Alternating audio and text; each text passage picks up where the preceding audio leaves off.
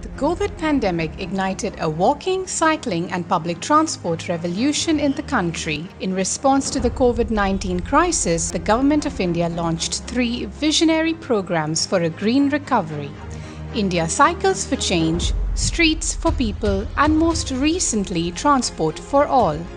Over 130 cities have risen up to take the challenge. Cities put citizens at the heart of this change by engaging with them, crowdsourcing solutions and adopting the test, learn, scale mantra. Over 2,000 designers participated in design competitions to develop quick and low-cost solutions to create landmark public spaces and model neighborhoods. Cities tested cycle tracks and pedestrian zones, made intersections safer, reduced traffic speeds in neighborhoods, reimagined market spaces, activated dead zones, turned streets into public plazas, organized cycle repair clinics, led the Cycle to Work campaign, hosted open street events and so much more.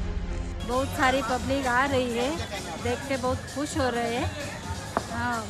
मजा आ रहा है। S4P challenge gave a great push towards implementing some of the pilot interventions. We started selling the dream to our citizens, the dream that, Kohima can be the cycling capital of the country. I fell in love with cycling recently and look forward to having our cities more cycling friendly. As stage 1 ends, 39 cities have become the pioneers of walking and cycling in India.